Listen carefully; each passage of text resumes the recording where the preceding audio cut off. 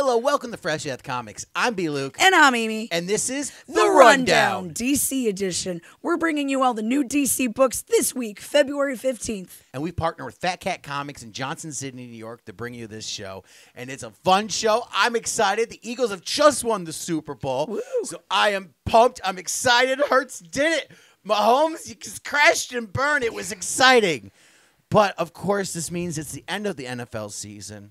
And it's also the end of the White Knight universe for now with Batman Beyond the White Knight, issue 8. It ends this week. So this is an amazing issue and perfect for what's been going on. Swamp Thing Green Hell, issue number 2. In the aftermath where the Parliament of Trees took on a new Swamp Thing surrogate, the only one to turn to is obviously John Constantine. But Constantine can't do it alone. In a true dick move, he summons Alec Holland, better known as Swamp Thing himself, out of his comfortable home and loving family to come and help defend a small coastal town from the Parliament. I have just one totally not related question for you, B. Luke. Sure. What's the plural of Swamp Thing? Swamp things? Swamp on things? Never Swamp mind. eyes. Forget I asked you that. Art by Doug Mankey. And let me tell you, some of these pages you just have to see in a physical form. Digital does not do these justice. With all the delays this book has had, and looking at it finally physically here, this is a definite pickup before the next issue comes out in March. You know, supposedly. It's another week and another look at the effects of the rain in Lazarus Planet Dark Fate.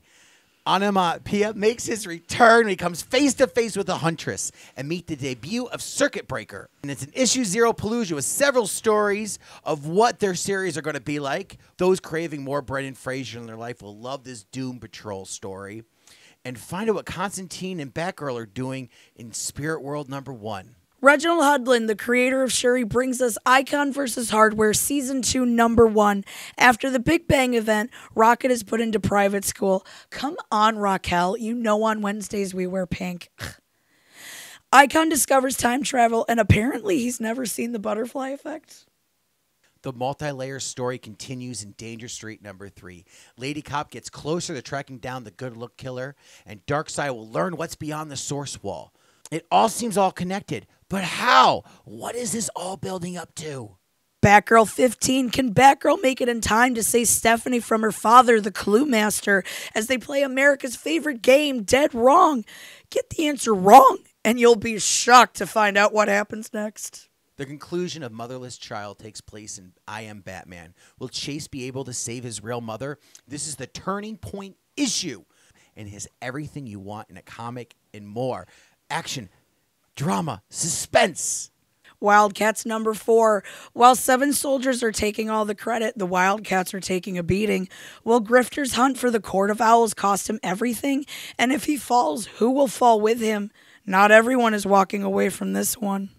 Scooby-Doo Mysteries issue 5. This issue is all about Batwoman. For those unfamiliar with all of the different Batwomans and Batgirls throughout Batman's history, we'll get a fun story about the Canes as they deal with were-rats.